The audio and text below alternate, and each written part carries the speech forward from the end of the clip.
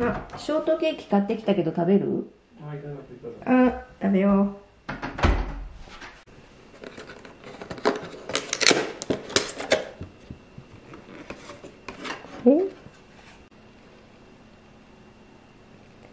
美味しそうとお昼に食べたハムカツサンドがいい具合に消化されたので、これからマルブルビーガンさんのショートケーキをいただきたいと思います。うん、そうですね。美味しい、美味しい、うまい。美味しい。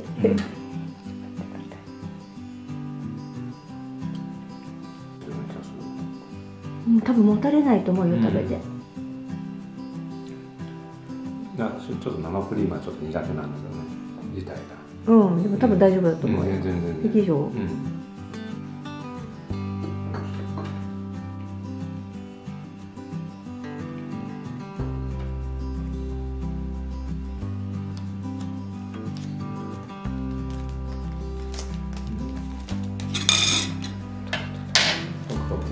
パクパク食べれる。よかった。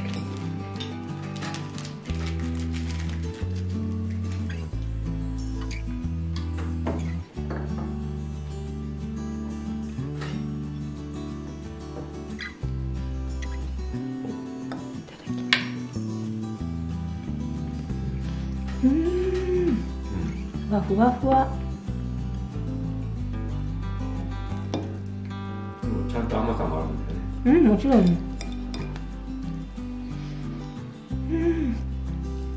あ、わかる。これはまた食べたいわ。お昼何食べたの？大豆ハムのカツサンド。それは米だ。それは米大豆っていうなんか米田なんだけどビーガンとかベジタリアン向けの米田。そう、それね、東銀座。でそこでお昼食べた。そこでそれとコーヒー。結構人いっぱいなの。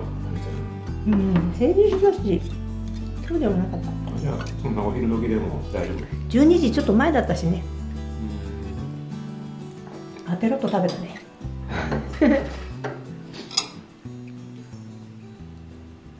これ2個食べれる。はい、ということで家に帰ってまいりまして、たまたま有給を取っていた夫と一緒に美味しくケーキをいただいて、今自分の部屋に戻ってきました。ここまでご覧いただきありがとうございました。また次の動画でお会いしましょう。さよなら。